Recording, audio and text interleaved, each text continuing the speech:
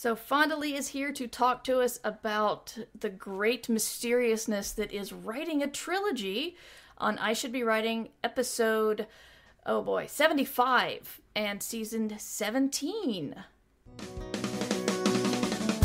Well, I should be writing. I should be working on my craft. I should be writing.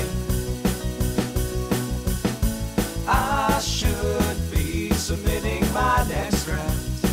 But I'm sitting home watching Doctor Who.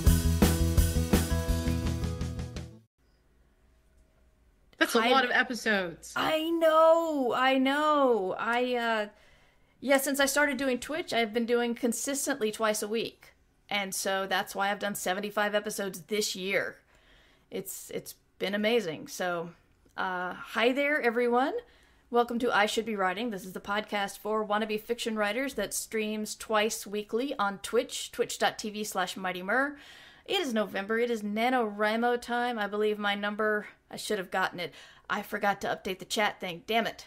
Anyway, my numbers are like 2,200 or something. I'm not at the 3333 that you're supposed to be at today, but I'm not at 0. So I'm calling that a win. I'm very excited to have Fonda Lee on the show to talk about her upcoming trilogy ender. Fonda, how are you? I'm doing well. I am not doing Nano this year. I have a book coming out in 28 days, and I looked at my calendar and I was like, Nano is not an option this year. Yeah. Thank you for having me on this show. I'm super excited to be here. Sure. I'm excited to have you here. It's been funny because a lot of years before, I would have a project either have to start in the middle of or end in the middle of, or I was 30,000 words into something and couldn't really do Nano. But this year it's like I got everything set correctly, and the way my schedule works out is I can try something shiny and new and different. So I'm just kind of doing a fun project for a little while, which is, what I've been working on. I still high on turning in 2 major projects last week, and then doing some freelance work, and then started last night actually, on my Nano novel. So that's what I've been up to. You want to tell us what you've been up to, Fonda? Well, heading towards the finish line on launching this book, which takes up an extraordinary amount of time. Anyone who has launched a book can tell you there's all these author admin things that include events and interview questions and pre-order campaign and just all of that stuff ends up consuming your life for a while. And this year I did kind of a bunch of different things because obviously I finished off the Green Bone Saga, then I wrote a novella in the Green Bone Saga world, and then I wrote another novella which has not been announced yet, and then I wrote a bunch of short fiction which I'm releasing on Patreon. And now I'm working on the proposal for my next series. And I thought, okay, I want to try and at least get a good chunk of that done by the end of the year. But at this point, I'm almost just throwing up my hands and saying, let me get to the end of the year and launch this book and hit it fresh in January. That's a lot of stuff. That's really a lot of stuff. I hope you get a chance to rest in December, or will you still be on author virtual book tour type mode? I mean, I will be for the first few weeks of December because the book comes out November 30th in the US, December 2nd in the UK. So there'll be things going on that first week, and then I'm going to Worldcon. Are you going to Worldcon? Yes, I'm going to Worldcon. Yeah. Yay! So that'll be exciting, and then it's the holidays. So it's going to be kind of just a sprint to the end, I think. Mm-hmm. Yeah. You listen to my Day 2 podcast. I'll release it later today when I talk about that weird feeling of already feeling behind and that you can't catch up when really you're just 3,300 words behind. We kind of had this little group last night of me and Todd and Space Valkyries talking about how none of us had started by about 9:30 Eastern, and Shale was there too, and But she's got 3 hours on us, so we were all kind of starting Nano late at night on the first. So that's the one thing I love about this thing is the camaraderie. Suddenly everybody's got the same goals and working on the same time period. And some people run away really fast, but there's usually several people that are somewhere where you are in your word count, and that makes it kind of friendly. Yeah. And November is a hard month.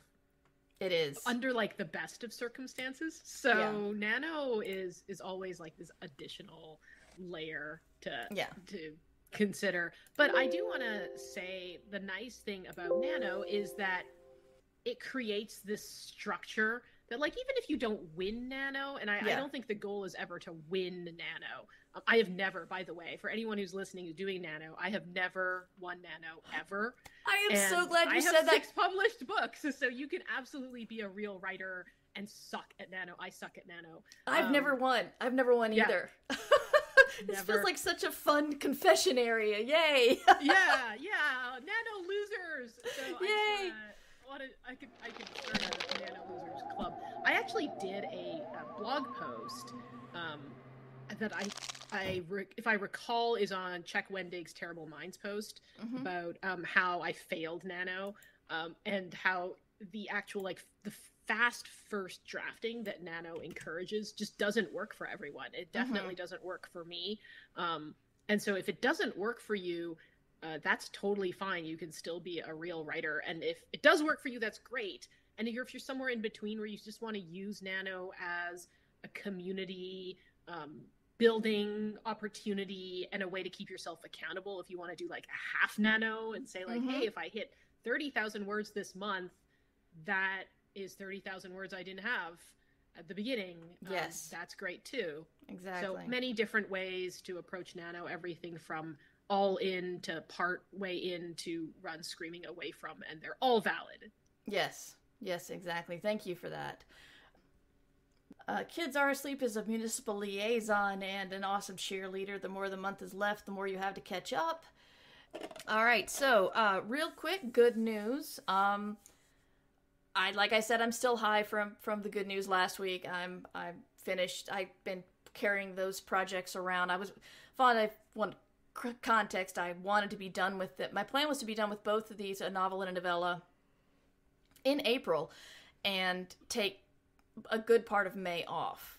And they both kept coming back with edits over and over again. It was like massive blow to the little bit of confidence I'd built up, and it was a rough summer. And I didn't disagree with a lot of it. I think they did what the editor's supposed to do and help make it stronger, but it was rough. So having those two finally gone end of October is just magical, and I'm having a lot of fun writing I'm trying my hand at a psychological thriller, so, 'cause why not? So, that's exciting. It's also based on Stardew Valley, so I'm gonna have to file off some what is it? Serial numbers. That's what we say. File off the serial numbers before I actually say it's a book. But I'm having fun writing psychological thriller Stardew Valley fanfic. That's what I'm doing.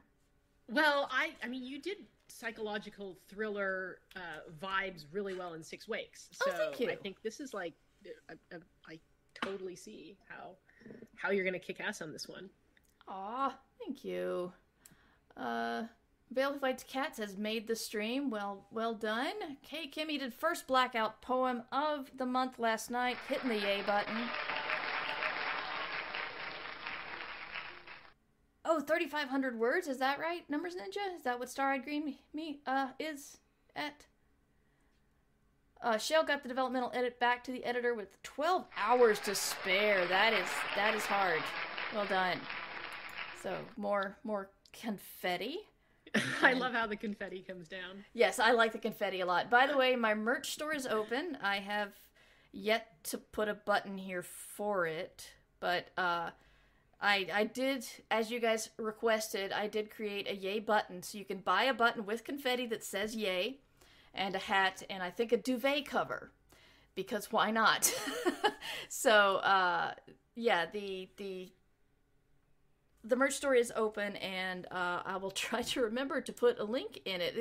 We hit some the unexpected audio crap kind of threw me off, so I think that was the problem. I have one good news in email. That's what I'm looking for right now.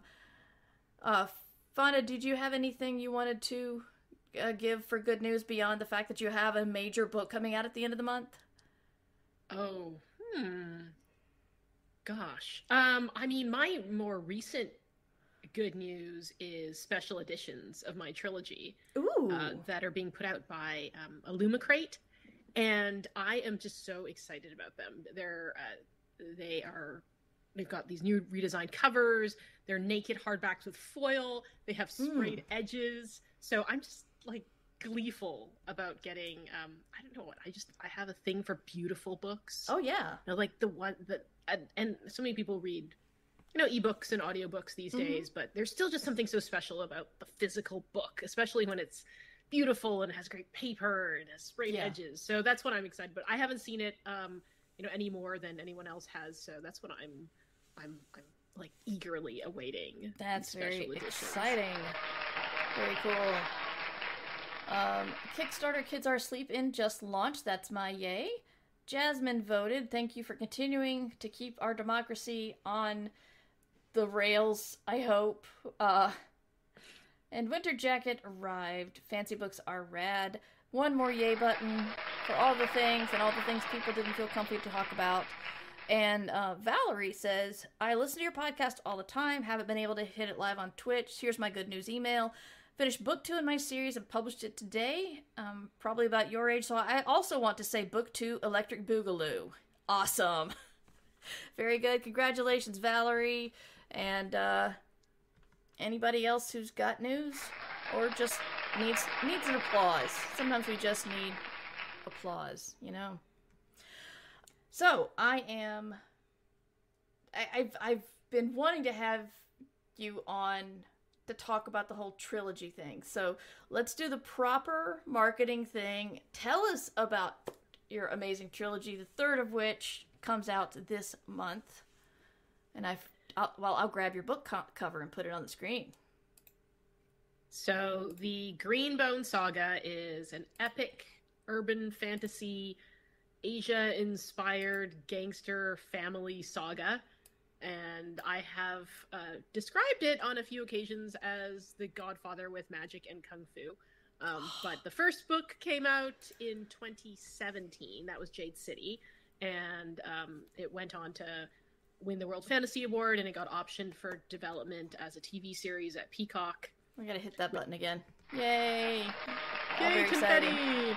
And then Jade War came out in 2019, and now 4 years later, the third and final book, Jade Legacy, is coming out. So it has been an incredible journey. It's been, for me, 7 years of working on this trilogy, so it feels like I have been living and breathing, sleeping this trilogy for a long time. Yeah. And it feels great to be finally sending out the book, the completed trilogy, out into the world. That's excellent. Yeah, we have had some people say that they are fans of the series. So here's my problem. And it's probably a personal thing, but when you're writing a book, you lay down hints, and what you're doing is you're laying a promise to the reader that this will pay off later. If you're going, I wonder why that happened, or I wonder why I don't know that person's name, you can either think the author is sloppy and the editor doesn't care, or there might be a reason for that. A lot of times I get dinged for that. Sometimes by people rudely commenting in a con reading. Sometimes my editor thinks this makes no sense. Can you explain? And I'm thinking, I don't want to, because I want to explain later.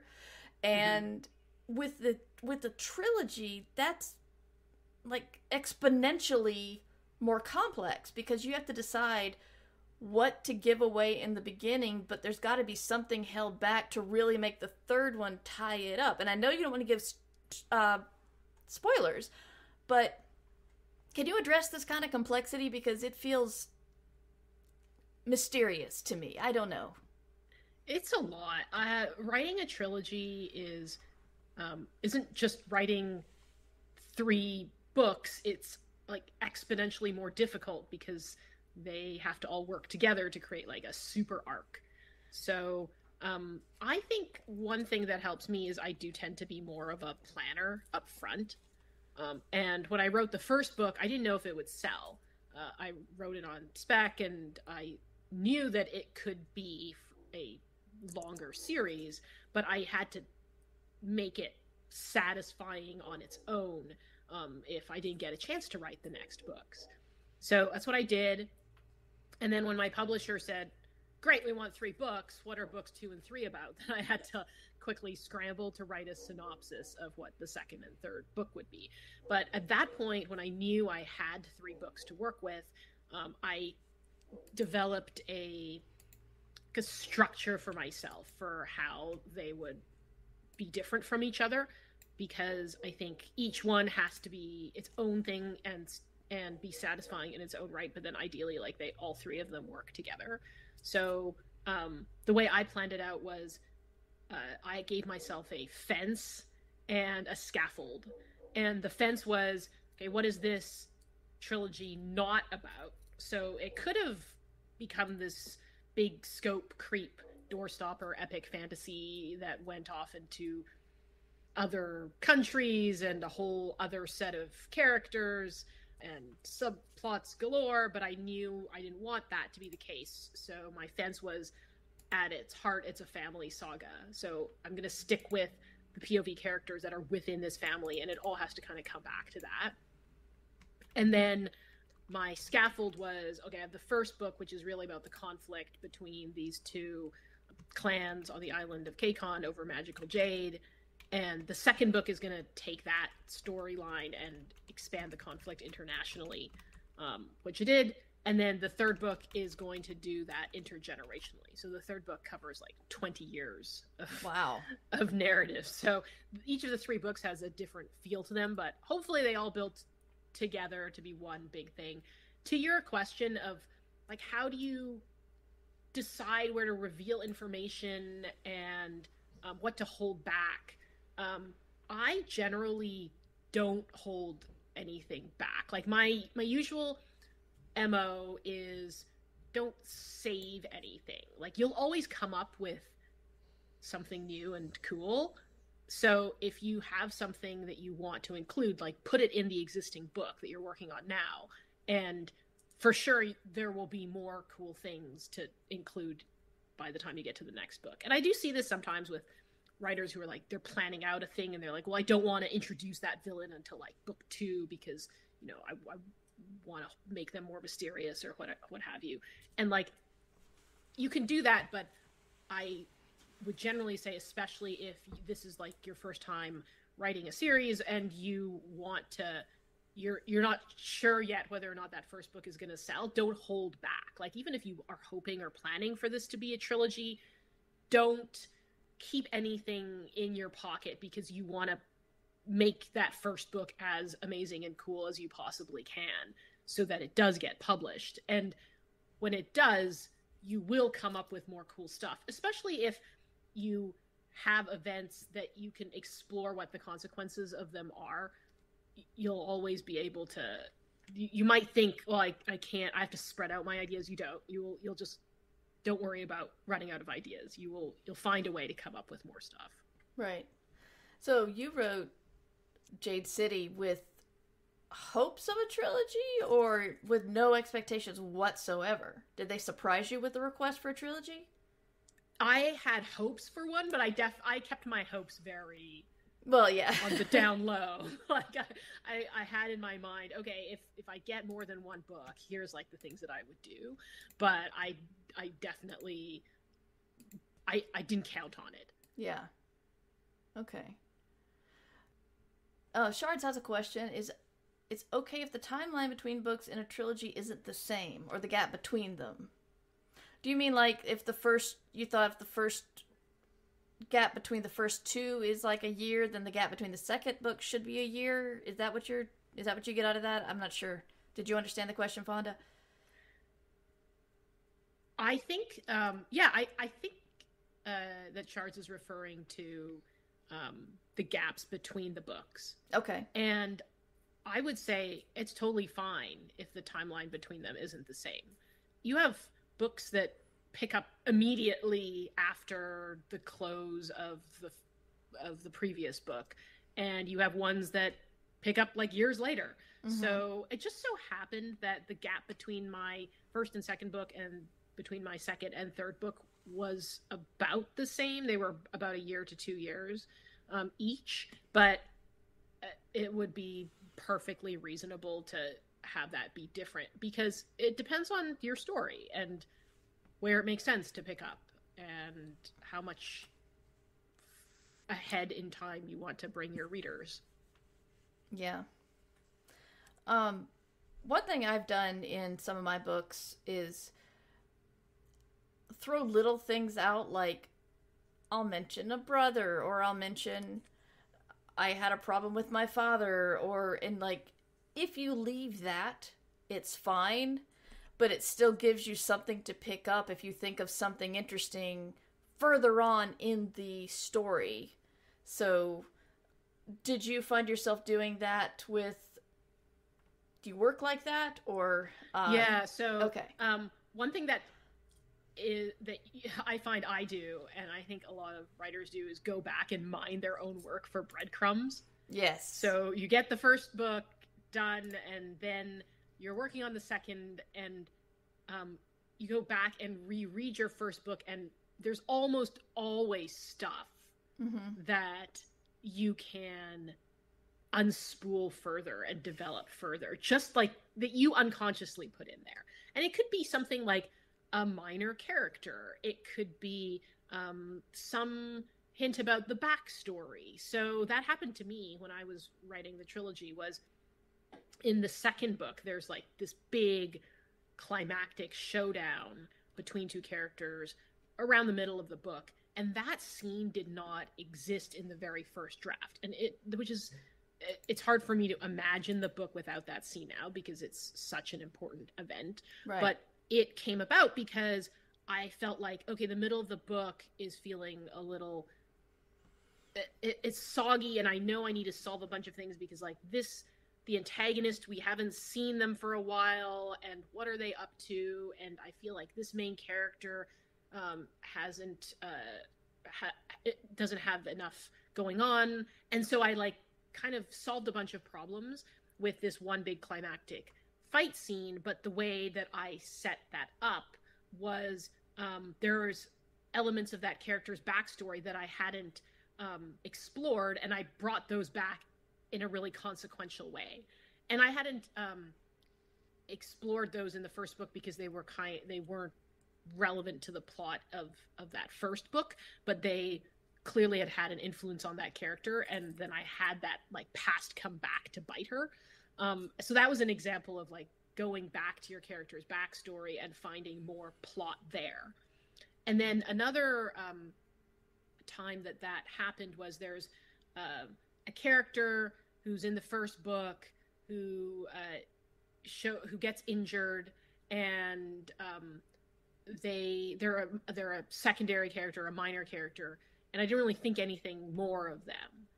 But then, lo and behold, they walk into a scene in the second book, and I kind of use them to advance an element of the plot later on in that novel. So that's something that makes you seem really smart in hindsight, because yes. The readers are like, oh, she introduced this minor character in book one, and you could tell that this character was going to become really important because of XYZ.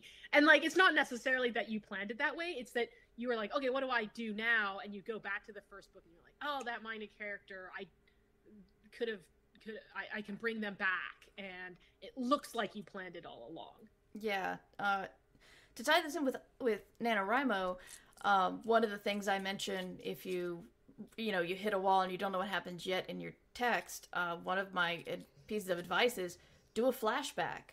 Go and say, how a formative moment in your main character's life, or a time when your main character and your antagonist were friends, or something like that, and that might like loosen you up and be able to continue on with the story. But what that will also do is can give you little plot points to mine later on in the book. Mm-hmm.